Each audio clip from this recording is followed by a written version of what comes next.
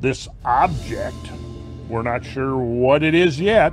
We're learning about it. It's called 3I/Atlas. Do you know right offhand where it got its name from? And then we'll get into who discovered it. I know it was discovered on July 1st, so it's relatively recent. 3I Atlas, so the 3I is the third interstellar object we've actually tracked that we're very clear that it's not in any sort of far solar system orbit. It was actually found by the Asteroid Terrestrial Impact Last Alert System, Atlas, because it's clearly coming from very far away.